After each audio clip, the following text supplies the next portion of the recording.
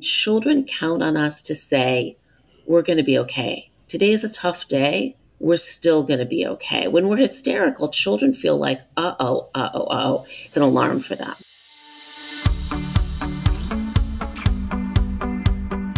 Episode 192 with special guest Tovah Klein on raising resilient kids in uncertain times. Well, this is certainly a day of such incredible uncertainty, Election Day. It absolutely is. Absolutely is. I think everybody's on pins and needles about how today is going to unfold. Well, we couldn't have a better guest. Let's get right to her. Tovah P. Klein is a child psychologist, a director of the Barnard College Center for Toddler Development. She's got over 3 decades of experience. She's focused on understanding the emotional and psychological needs of young children. Her book is called Raising Resilience: How to Help Our Children Thrive in Times of Uncertainty. In this particular book, she's focusing on helping parents foster resilience in their children. She's got other great books as well, but we're excited to have her here to talk about this one. Tovah, thank you so much for joining us. Well, thank you for having me. I'm really glad to be here. Absolutely. Okay, so talk about uncertainty. Here we are. This is a day, this is a week with a great deal of uncertainty in it. Your book focuses fundamentally on the topic of resilience and helping kids to build it. Let's just start there. Talk us through what this is and why it is so essential to development. So I see resilience as really core to who a child is, to who a person is. I really think about it in many ways as the core of being human, which is it's not a trait. It's not like a one dose. It's something that's developed over time. It's the ability to adapt, to adjust, to be flexible. So it's this construct of helping raise a child who can handle life, whatever life is going to bring them, because it's going to be good, bad, and otherwise. And so it's this whole piece about being able to move through life and face the good, which is easy for humans in many ways, but also to face adversity and to be able to handle it and adapt to it, but not alone. And that's a big core of the book, right? You're not alone in this. Tovah, you've actually done research and specialized in traumatic situations in children, from abuse to 9/11. What have you found in these children who are incredibly resilient? What are their parents doing right? So it's such an important question because if you look, we often think, a terrible thing has happened, and terrible things do happen on an individual level and on a sort of population-wide level, like say 9/11 or an earthquake. When that happens, or even chronic toxicity, like things like being homeless or really dealing with some of the violence and poverty, there are always children who are excelling or getting through it. And then the question is, well, what's the parent role or the caregiver? Some adult, and they're playing a protective role. And the protective role is literally buffering them from the stress. So it's not lying. It's not saying 9/11 didn't happen, but it's saying we're going to still be okay. We had to run away. Families who lived downtown on 9/11 literally were running with their children and then saying to them, we're safe now. I'm going to get you lunch. We're going to find a place that we can play that's safe. So it's this message and showing safety once you're at safety and keeping stress, I would say, on the parent's side. So taking care of themselves enough to say, okay, I've got to get a plan here, but I also have to keep this situation calm until I get my child to bed. So it's almost like a multitasking to keep stress out. We do it every single day with our children. With, the lower level stresses, we're always buffering them. Yeah, that was hard. That was really hard. I'm going to help you get through it. Tovah, I just love that. Because I think, so much of what we know as psychologists is that kids are taking their cues from us. So when things are going haywire, they're watching us and watching our faces. And it's so hard under those conditions for parents to not react strongly. But if they can do what you're describing, it's extraordinarily powerful. Yeah. And it's not to say that every parent can at every moment, and you don't have to do it at every moment, and you don't have to beat yourself up, because the first thing any parent is going to do in a really crisis situation is get the child to safety. That is protection. Yeah. So in your new book, raising resilience. You talk about 5 keys to resilience. What are they and why are they important? So I have what I call 5 pillars to really think about, like, what are these internalized concepts that we want to build in children that are built over time. It's not like one day this appears. And they all also go together. They're not in an order. Right? This is not a stepwise plan. So the first is this idea that we provide security. We anchor our children. And why is that so important? Well, first of all, it brings down their arousal level, but it also teaches them that there's somebody they can count on and trust. That becomes trust in themselves. I'm going to be okay in the world. I can move out in it. Teenagers need this as much as 2-year-olds, because when they go out in the world, you don't want them just to be all over the place thinking they're alone, right? So it's this security and trust. It's emotions. Right? You guys talk about that all the time. This is what we do as psychologists. So this ability to understand emotions, learn to handle them, what we call regulate. In the book, I call it the balance principle. So it's feeling them, knowing them, and handling them. But the parent is helping, particularly in the early years. But still, as children get older, we step back. We're still doing it. And then the third one is, in many ways, I have to say my favorite, the freedom trail. Like, how do you help that child get that sense of agency so they really can go out in the world? Well, part of it is limits, but also stepping back and giving them the space. And this is always difficult for any of us as parents, that nuance of, how do I let my child separate and be independent, which is what I want, and oh my gosh, I'm worried. So some reasonable limits. And then there's this piece that we see in every child, which is connecting to others. You know, you can think of it as connection as being very powerful. This is what we call social intelligence. This is ability to have friends, peers, and also to be compassionate. Sometimes I take care of myself and sometimes I take care of others. It's both.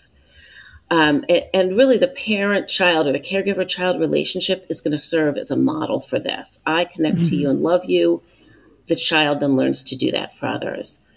And then the really important piece that this is going to all be part of is acceptance of myself. So how does one, you know, a child and then a teenager and a young adult and going forward develop this inner sense of self-love? I can accept myself for who I am. I don't have to be ashamed of my struggles, of the parts that other people don't like or understand. And you need a parent who says, I see you, I understand you, even if it's really hard to understand you, or even if you're not the person I thought you were going to be. This is about accepting the child for who they are. It's a really important part of helping children become healthy individuals. Tovah, I want to sort of bring it back to the election for a second today. Sometimes when you are jittery or anxious, you don't even realize how it's being translated down to your child and literally infused. What's your advice for parents who might not be happy with the election and where it's gone? So look, it's a hard day. Some people are happy. Some people are not happy. And it's hard to know what you're going to feel even in these moments. So the first piece, and it's a lesson for every day, it's acute on election day today, but it's important for every day, is to tune into yourself, which can be hard to do when you're jittery, right? So wait a minute. Okay, I'm feeling this today. I'm not happy, or I'm anxious. Maybe I am happy about the results, but I'm still nervous going forward. I have to take care of myself first. I have to say to myself, take a moment, whether it's to exhale, whether it's to sip your tea or coffee, whether it's to go for a little walk, depending on, you know, where you are today and what you have the luxury of doing. But I have to get my feet planted, because even if I'm really nervous today and jittery, I have children to take care of. I have to move forward. And children count on us to say, we're going to be okay. Today's a tough day. We're still going to be okay. When we're hysterical, children feel like, uh-oh. It's an alarm. It's an alarm for them. Tovah, but what if I, as a parent, feel that based on these election results now, the future president of the United States is not going to help my bottom line. I feel like I'm going to lose money. I feel like the floor has been pulled from under me here. How do I, when I can't calm myself down, not pass that and send a positive message of resilience to my kids after Election Day? It's going to be a hard day for many people, hard weeks ahead. And I'm going to go back to that as panicked as some people are feeling. I'm sure there are people feeling absolutely panicked today and in the weeks ahead. For those parents feeling that way, and if not today, maybe tomorrow, there has to be a process to say, I feel this way. My child still needs me to somehow ground myself. I've got to find a way to go out and vent to a friend, to tell somebody else about my panic, to go for a run. For some people, exercise is a way to get through that. But I have to manage this right now in the name of my child. I think we owe that to children, or to say, I'm having a hard time right now. I'm really not okay with the outcome of this, but we're going to be okay. Because again, when children hear us in a panicky mode, they immediately say, uh-oh, am I going to be taken care of? Am I going to be okay? If they're of an age where they're on social media, where they're reading a lot, they're hearing it at school, their fifth grade teachers talking politics, they're not talking politics, but they're talking about the election, they're going to absorb that. And the first question for every child is, how's this going to affect me? And the parent needs to be there to say, as upset as I am, I'm going to take care of you and we're going to be okay. That's true for our teenagers too, who are going to come home equally hysterical. And we're going to listen and we're going to let them vent. And then we're going to say, yeah, this does feel scary. It feels really scary right now, but I know we're going to get through this. Going back to where we were, you were talking about parents regulating their own emotions in the name of helping kids be able to do the same.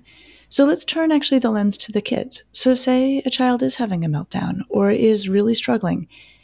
What do we do to help them develop emotion regulation? Are there techniques, activities? What do you recommend? Yeah. So obviously this is going to be age dependent, right? But we always think of meltdowns. I think we tend to think of young children, and they do have them, and they have them a lot, and some have them more than others. But all children and teenagers have meltdowns. They may be verbal, they may be behavioral, they may be withdrawal. We don't focus enough on a meltdown can go inward and your child becomes very silent. But either way, what children need is a parent who says, in some way, maybe a hand on them, maybe stepping back. Some children are like, get away from me, slamming doors. I'm here for you. This is tough. I'm here for you. So it's one, letting them have those emotions, no matter how loud they are. If you're in public and it's a young enough child, you move them, you move away, you get out of a restaurant. It's always a little better, I think, at home. If it's a teenager, you might really listen to their venting and say, yeah, I hear you. I do hear you. That's not going to change right now. So it's some messaging of, you can have those emotions. I'm going to be here for you. And I'm going to help you move on when you're done. But we tend to cut it short. We either think they're bad, we think they're spoiled. How dare you be upset about something when your life is so good?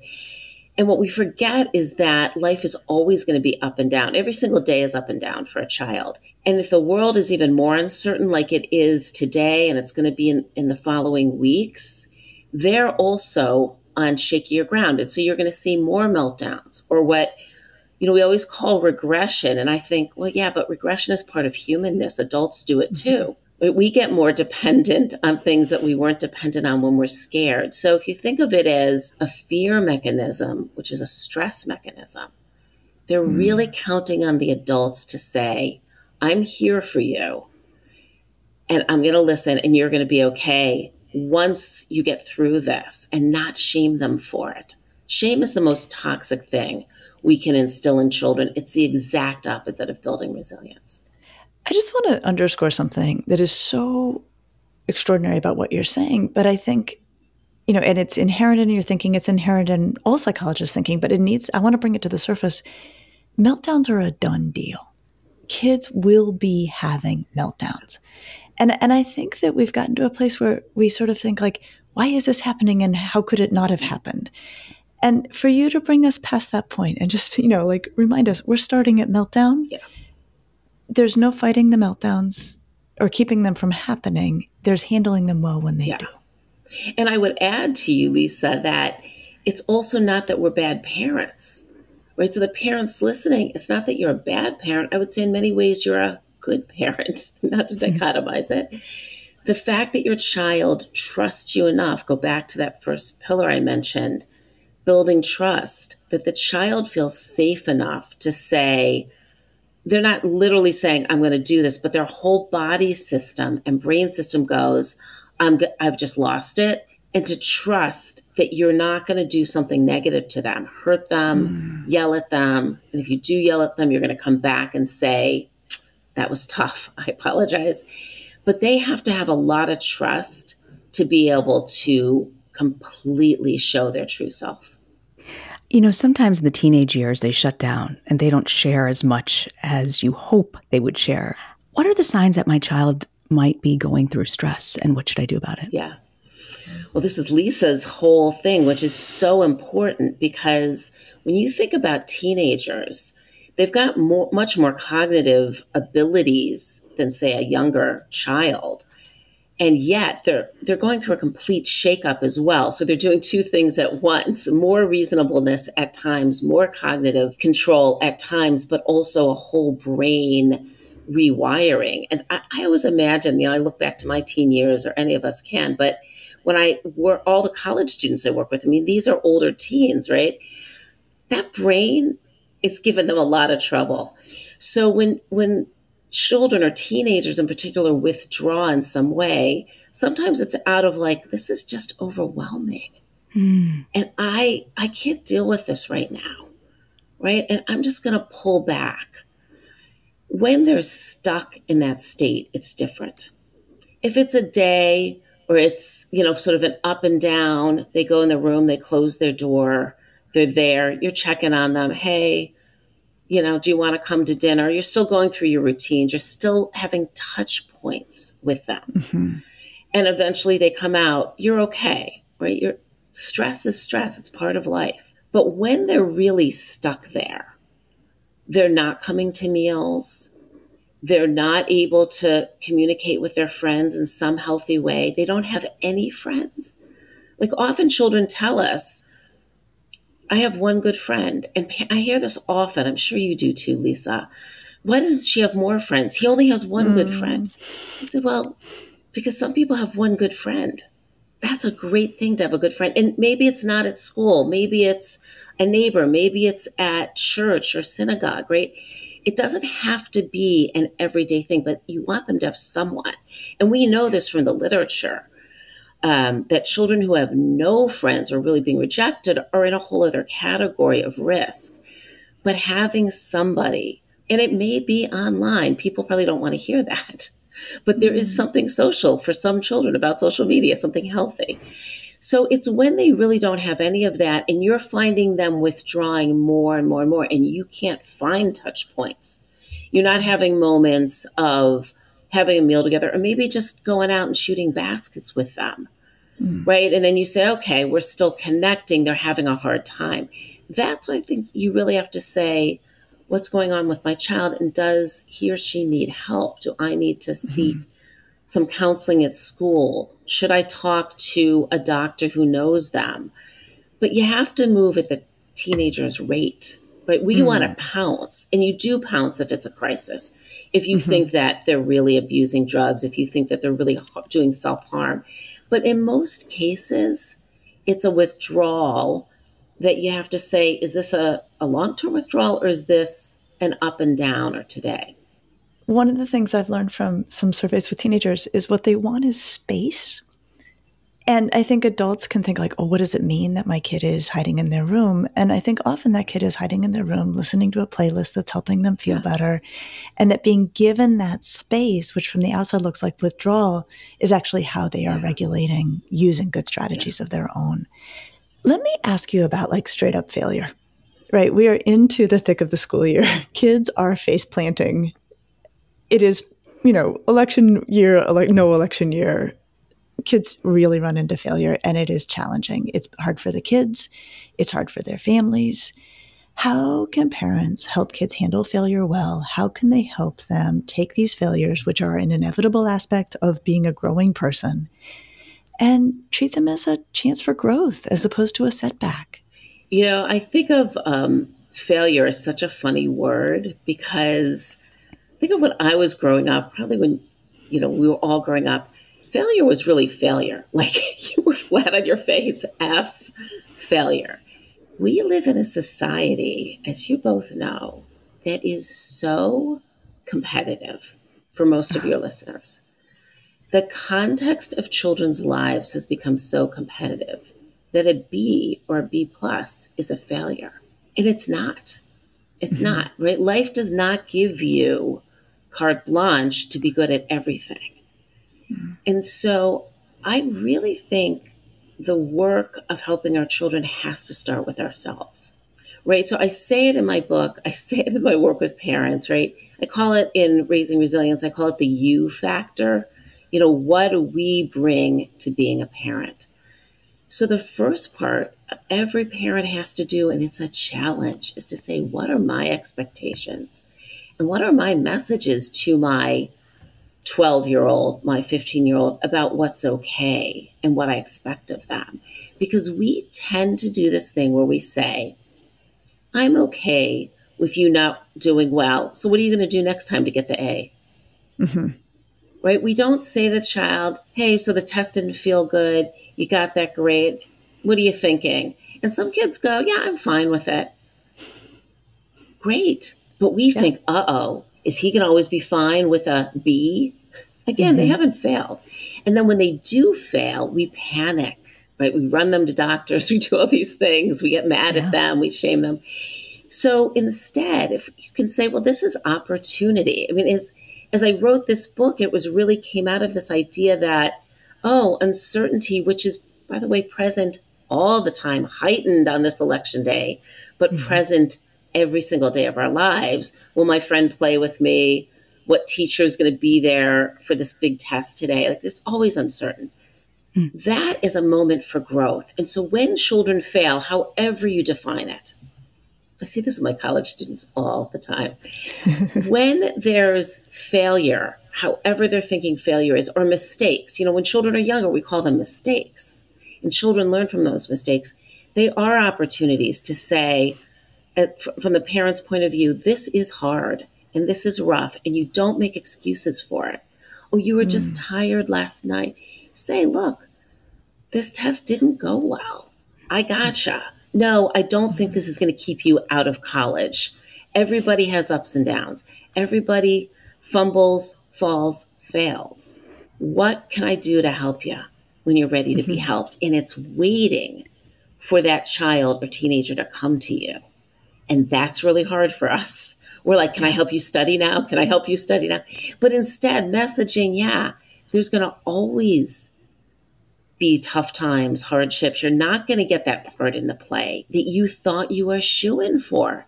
That's really disappointing, right? And children tend to catastrophize things, but so do parents. So when we can say, this is a moment that's going to strengthen. And where does the strength come from? It's often in reflection. Can we just go back to what happened the other day? I'm wondering how you got through it. Oh, you journaled? Oh, you went for a run? So that really helped you. And, you were so upset. I totally got that. And then you figured out a way to get back on your feet. Tovah, there is a whole generation of Indian American immigrant parents from my parents' generation who could have benefited from hearing that about getting the B, I got to say. I want to flip this for a moment from the failure to the resilient success. I remember when I was a foreign correspondent in Jerusalem, there was a U.S. ambassador, and I saw his two daughters show up for a 4th of July celebration in Tel Aviv at their house. And they were in these top colleges. They were freshmen in college. And I was so impressed by these two girls about how they were just talking to everyone in the room. If I was a freshman, I would be back sleeping and eating food that the cook is making, in dad's kitchen. But I turned to the wife of the ambassador and I said, how did you do it? Like, they're such social butterflies, but they're genuine and they seem very happy. And she goes, well, in the State Department, we sometimes get these postings that we don't like and we're not excited about, but we have to go. So I made sure that when I presented it to them, I was always very excited and looked at the positives of the trip, even if the negatives far outweighed where we would be. But I just wondered, as you're building resilience, I just kept thinking of that story. I was reading your book, and I was just wondering what the long-term benefits are of raising resilient kids and teaching them resilience early on, even if it's starting just in the teen years. Yeah.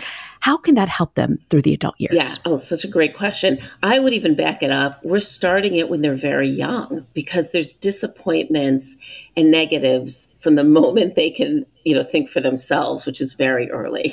This framing of life being good and bad is probably the biggest gift we can give children. We tend to think, let's be their cheerleaders, let's do everything positively. But there's going to always be good and bad. And so I love what she did. Like, I'm going to frame the positives here. They'll figure out the negatives. We didn't want to go there. That's not what we had in mind. Yeah, it's not. And you know what I discovered? You get to go to school later, or we get a longer summer vacation, or we're going to actually find a new cuisine that I've never heard of. Do you want to go look up some of the meals we're going to have? Right? That says we might not like this, and we might discover some hidden good things. And then they do. And guess what they find out? I can handle life. Mm-hmm. I can go there. The good and the bad. Yeah, I can handle this. And not only can I handle this, it may be good. It just reminded me, I was speaking to somebody professionally the other day, and he was telling me about his child, and he wanted me to hear about how his child didn't get into what the parents thought maybe the child did the best colleges. So he kept saying, well, it was a great surprise to all of us. It was a great surprise to all of us. And I was like, okay, how's he doing? And he said he loves his college. Big Midwestern college. This man didn't know that I had gone to Michigan. So I was like, oh, I'm a Big Ten, right? And he kept going on about how his son was at one of the big Midwestern universities. He said, he's actually really happy there. I think this was better for him than the places he thought he was going to go. But it was really the places the parents thought he was going to go. Mm-hmm. But the dad just kept pulling it out. And I thought, yeah, you know what? If he could have only messaged that much earlier, he could have saved his child a lot of stress. We often find the best on the paths that we either never would have chosen or kind of just fell into us because we didn't have an option. If we can make the best of them genuinely, which is what the State Department official did, it wasn't like rah, fake. It was like, we're going to really find good stuff here. That messaging to children, to teenagers, teaches them, look around you. You don't have to sit in the negative all the time. You can look around and see the full picture. There's that saying, it's so apt about like bloom where you're planted. Yeah. That's a good one. These are the conditions. Yeah. Find a way to bloom. Yeah. Okay.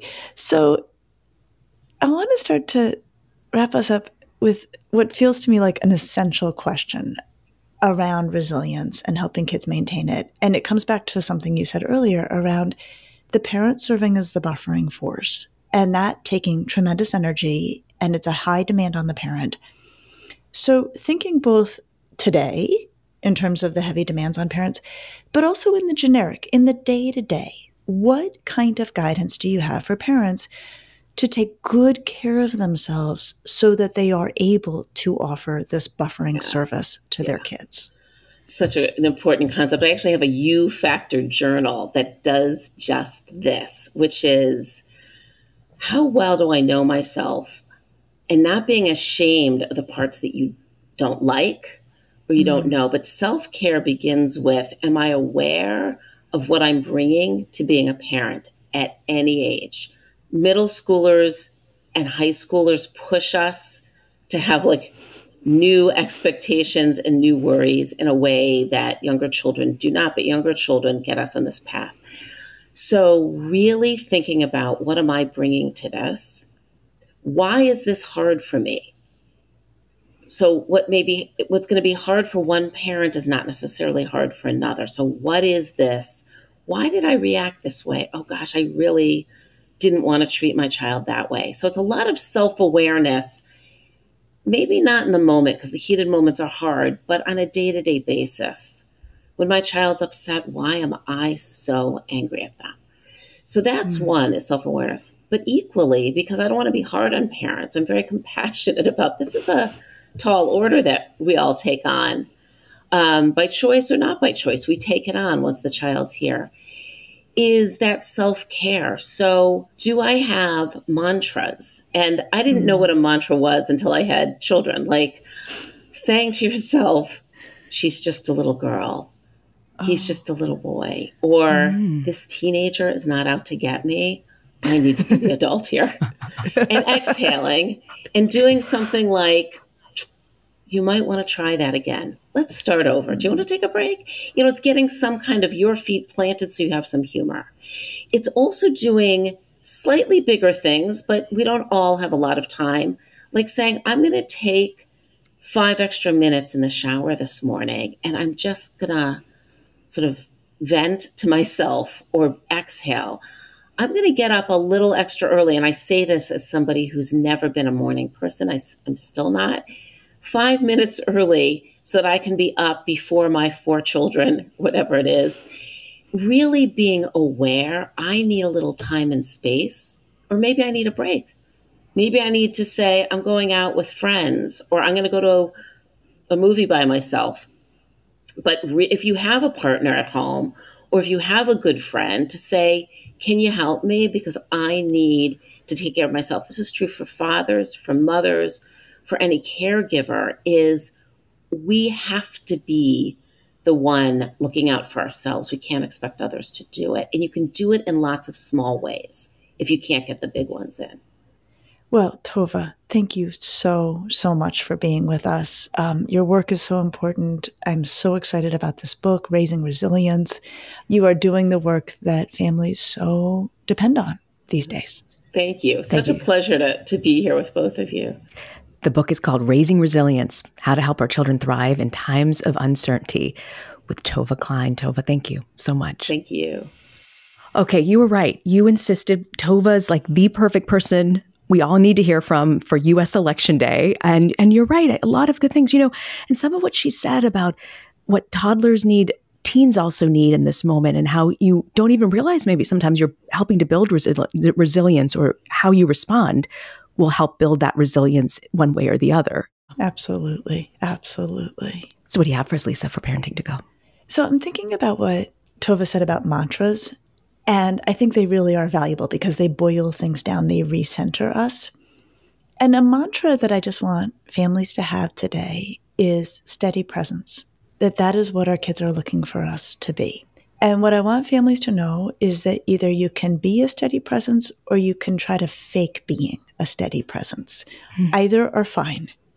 As we find our way through this, challenging time in our country, to the degree that we can offer ourselves as a steady presence to our kids, I think that is what Tovah is encouraging us to do. And it's also what I think we know can make a huge, huge difference as kids try to feel steady in the face of a great deal of disruption. Well, it's a very jittery day today. And I think as people are determining the aftermath of everything, that's great advice, Lisa. Really great advice. And by the way, next week, I think it's also a quite fitting topic. How do you talk to your teens if you've got your own mental health challenges? We'll be discussing that next week. I'll see you next week. I'll see you next week.